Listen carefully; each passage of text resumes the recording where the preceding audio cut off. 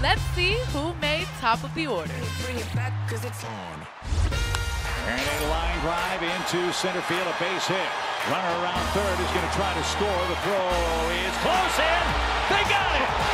What a throw. Harris throws out Garcia. Oh, my goodness. What a throw. Hammered to left field.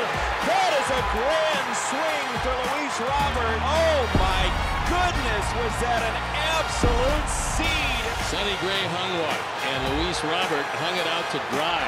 And this young man has just been sensational. Everybody on their feet as Triston McKenzie walks toward that third base dugout. A career best 12 strikeouts, 8 innings of shutout baseball. Oneil Cruz scoops, guns. Oh, sheets. Cruz threw that ball at 98 miles an hour.